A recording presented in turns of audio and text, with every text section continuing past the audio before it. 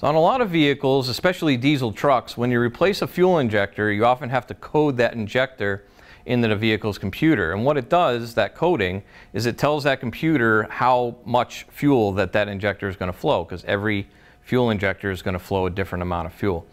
So on this Ford truck, it's a pretty easy procedure, so let's walk through it.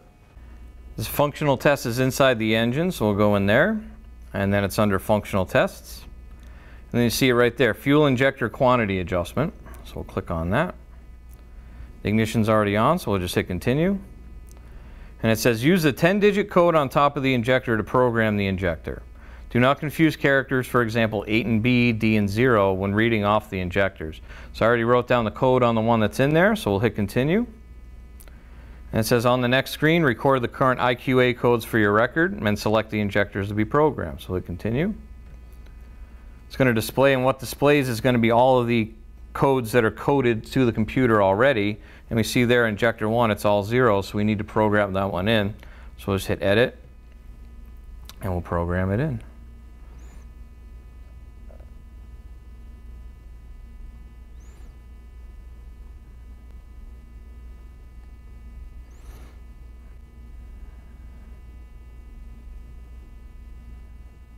Okay, hit OK when you're done. Do you want to program the new ID? There's the old one, there's the new one. You'll hit yes, program.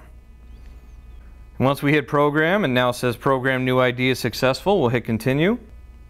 And there's that new code there. It's all set, all programmed, ready to go.